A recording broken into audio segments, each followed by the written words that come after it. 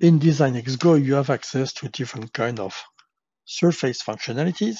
So you can see it there. So you have Extrude, Revolve, Loft, and Sweep. So let's start with a loft, for instance. So here I got a sketch or a 3D sketch here with sections on the part. I will just launch here the loft function, and I will then select every curve one by one just to define the path of the surface I want to use. And okay, so now the surface is created on the software. Let's hide this surface right now, and I will use one of another sketches. So that sketch is on the side here of the part.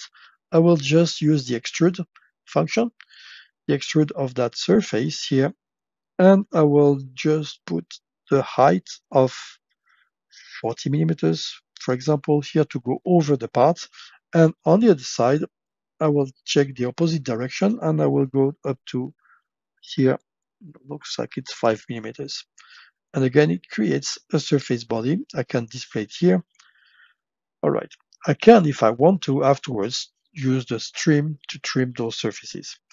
Now, the other thing we can use here is maybe Revolve. So Revolve here, I will just select my sketch, which is sketch 2, for instance, and I will just select that sketch. If the sketch is well done, the software doesn't ask you the axis because the axis is defined inside the sketch. And then I can press OK. You can see that now those functions create all those features right now. Sometimes the direction of the surface is not well defined. It doesn't matter because at the end, when you trim those surfaces, the direction will be flipped up. Another function which is very useful in reverse engineering is the mesh fit. Mesh fit here in Design X Go is limited compared to the other version, but you still can create a very nice surface. So here I just select the mesh fit. I will select with the Smart Selection tools this area here. So I will click and hold and move the mouse up just to select as much polygons as possible. If it's not enough, I can press Shift to add and move up again.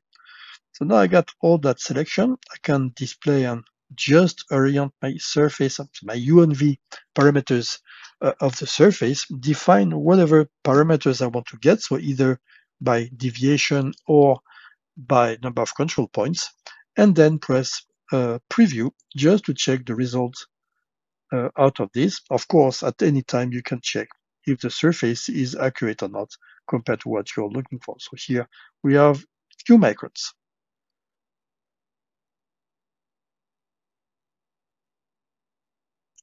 In Design X Go, you can create automatic surface. So if you go to exact surfacing and auto surface, you get the basic option of the auto surface here, where you can select the type of geometry, the patch network options, the fitting method, and the fitting options.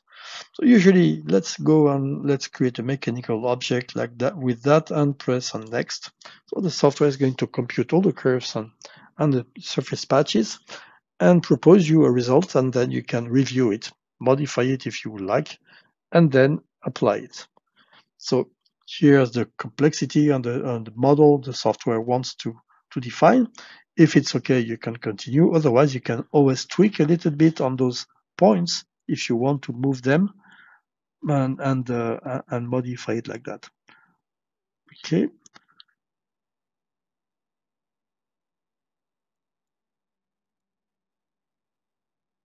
And then you can press OK to validate and to create the object.